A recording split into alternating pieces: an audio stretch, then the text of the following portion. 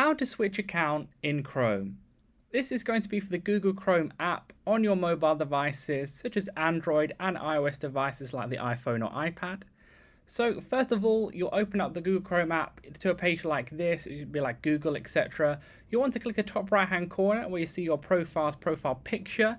Click that top right hand corner, then it will pop up like this where you'll see the account that you're currently logged in with. Click on that. So if you manage to like subscribe, then what you want to do is click sign out, and do not click on like a different account because that will not work. Click sign out, then click sign out again.